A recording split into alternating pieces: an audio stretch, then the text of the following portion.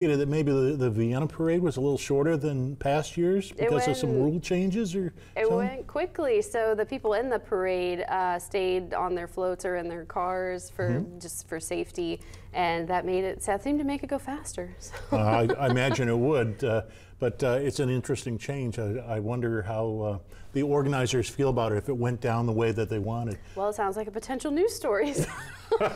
Okay. We'll have to do that. I did have to get a pretty good throw though with the candy canes. Yeah, because you have to get it far enough away from the cars. Well, if you're in the not median, if you're in the middle of the road as it's going down Grand Central, that's quite a distance over to the curb on one side or the other. Yes, yes. So yeah, my arm was a little bit sore afterwards. So. All righty. Well, thank you, Kirk. Stella.